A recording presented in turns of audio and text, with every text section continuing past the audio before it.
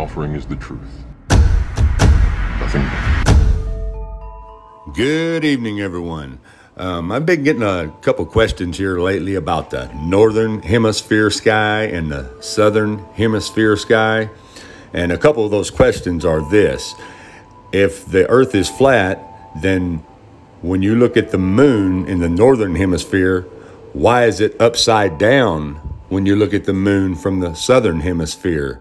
And I think the other question was the Belt of Orion, that when you look at the Belt of Orion from the northern hemisphere, why is it upside down when you look at it from the southern hemisphere? And they seem to think that that's only possible on a sphere. So what I'm going to be demonstrating to you tonight is how that is possible on a flat earth. And first of all, the first thing I got to get straight is hemisphere stands for half of a sphere. So that's just another word that they made up to fit their heliocentric model of the spinning ball. It's truly just the northern sky and the southern sky. Okay, now let's get to the point. Here I have did a rough drawing of the Belt of Orion, and on each side of the paper I've wrote north on one side and I've wrote south on the other side.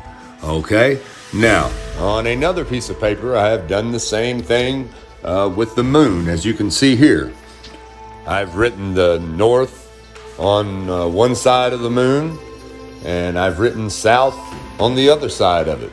Now we're going to use the center of the kitchen floor of the cabin here.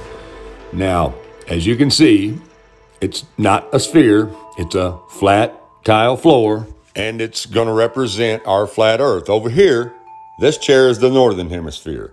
Over here, this chair is the southern hemisphere. Okay, now up here at this light on the ceiling, I have put the Belt of Orion. As you can see, the north facing one chair and the south facing the other chair. Okay, now let's go over here and sit in the chair on the north while my daughter sits in the chair on the south. Okay.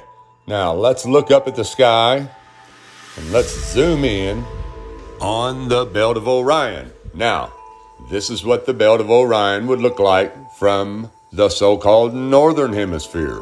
All right, now let's pan back out.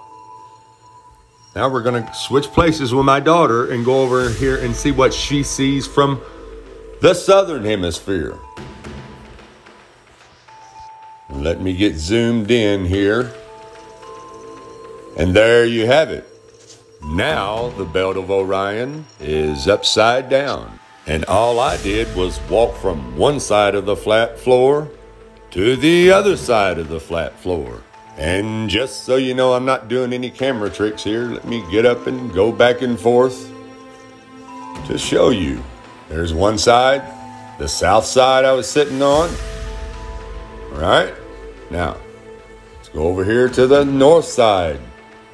And as you can see, the Belt of Orion is totally upside down from one side to the other.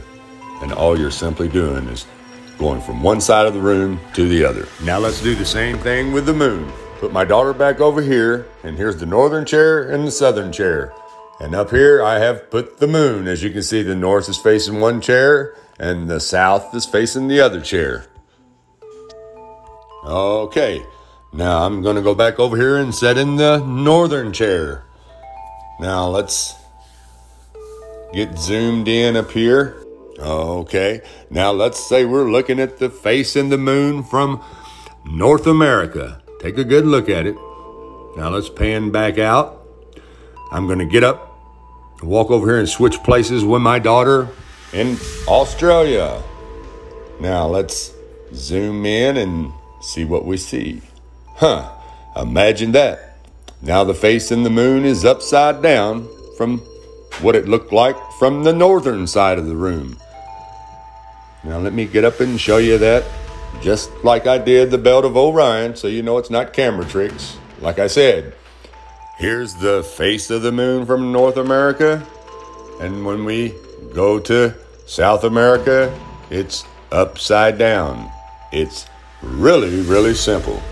And as you can see, as I just proved, you do not have to have a sphere to see it in the opposite direction. Now, if there's some Globers that still don't understand that, like I always say, hey, go back to school, get your crayons, and start over again, because it's really, really simple. Anyways, there you have it, guys. Everyone, thanks for watching. Have a good night, and God bless. All I'm offering is the truth. Nothing more.